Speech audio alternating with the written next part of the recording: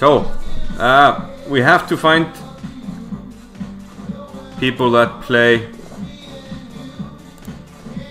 the exchange French, and we have to punish them. So this guy, Kallatro from Finland, has to be punished. I played the French, knight c3, bishop e4. Yes, the Vinegar variation. An interesting game against an international master. But no. E takes d5. This only means one thing. He must be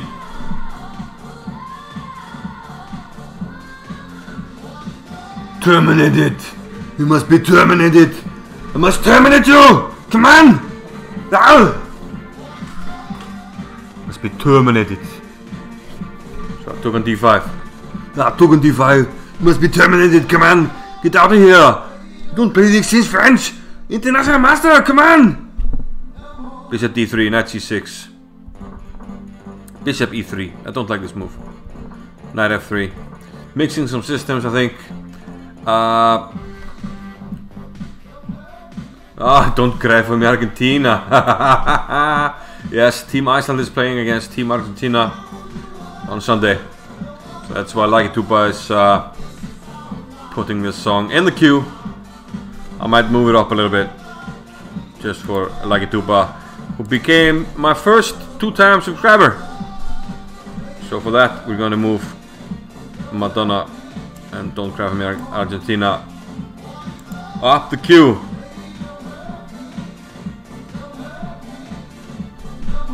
So it's next up in the queue. Okay, okay, so I took on c3 because, well, I like the imbalance of these structures once I take on c3. I would start on part of the remake, yeah, come on. You need to get out of here. You can't play the exchange French, come on. Get out of here. So, white has the bishop here, but very often when you have two knights and the bishop against the bishop pair and knight, you want to trade off your bishop and then one pair of knights, if you can, very often. And that's actually what happened in this game.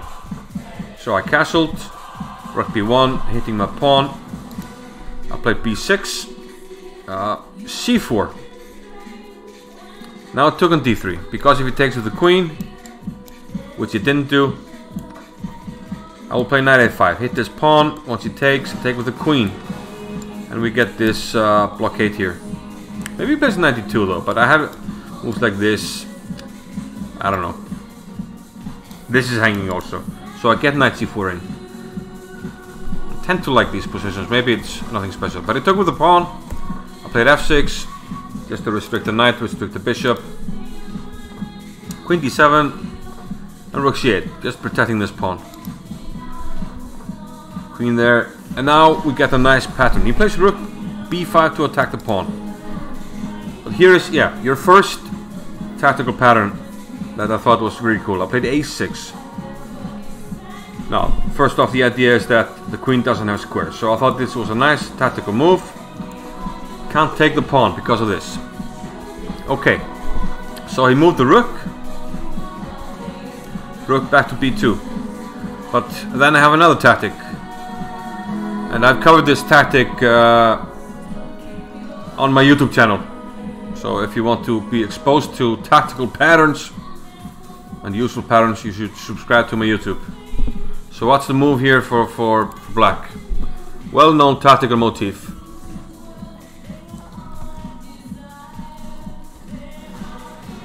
What? Wait a minute.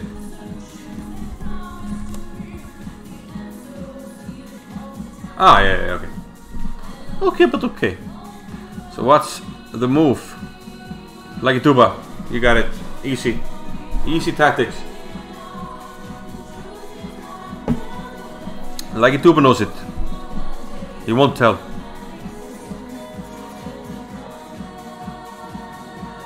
Don't cry for me, Argentina. When we beat you on Sunday in the live chess World League. Metalicul has the right idea. Knight takes d4. Opening up an attack on the queen, and once he takes, we play the in-betweener, the Zwischenzug. Ja, it's a Zwischenzug. It's a Zug. You play Zwischen like the sandwich. Between. First you go there, then you kick him in the balls. Yeah. Knight takes f3 check. Yeah. He took it. Rook takes d7 and won a pawn. Game over. It's not game over, but it's looking pretty good. He played c5, b5. Closing it down for the rooks. And now we have what I talked about earlier. A knight against a pretty poor bishop, I believe. So he has to play this, otherwise I can play knight c6, c6. And then just play wherever I want on the board, basically. So he's trying to get something, but rook d6, attacking the pawn. Now d4, hitting the bishop. And then g5, attacking the bishop. And I saw he wanted to go here. So first I took the pawn. I went for an attack on the pawn in exchange for my c7 pawn. So I'm still up a pawn. We got some trades here. Bring my king.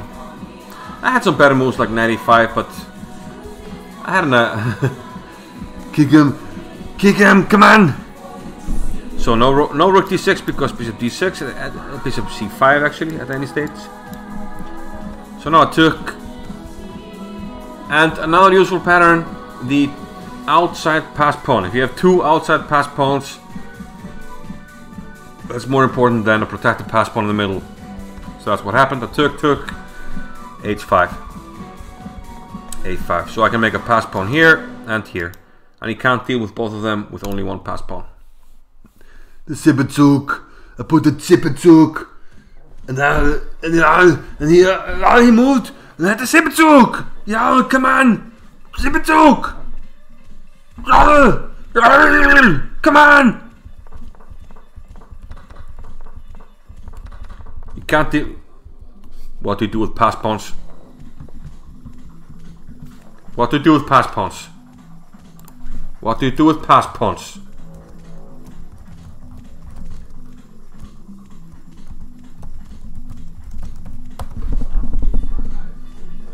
Push him, baby.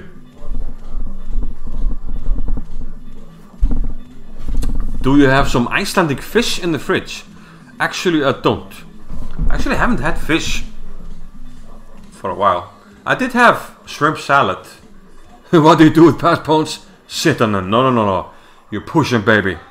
Come on, push him. Come on. Do it. Do it now. It's my life. Oh, we have a